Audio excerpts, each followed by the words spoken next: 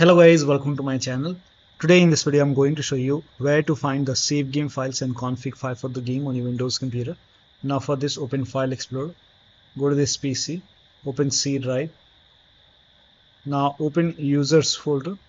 Now open your username folder and then scroll down, and over here you can see saved games folder. Open this folder. Over here you will see Grounded 2. Open this folder, and Steam Cloud, and over here you can see this folder. Open this folder, and this is where you can find the save game files.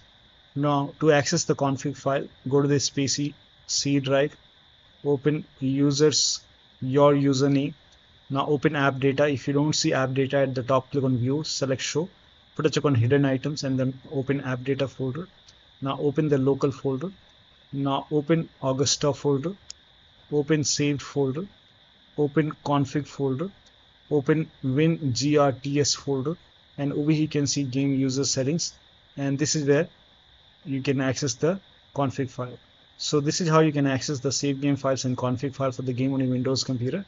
So that'll be all. Thank you so much for your time, and please like this video and subscribe to my channel.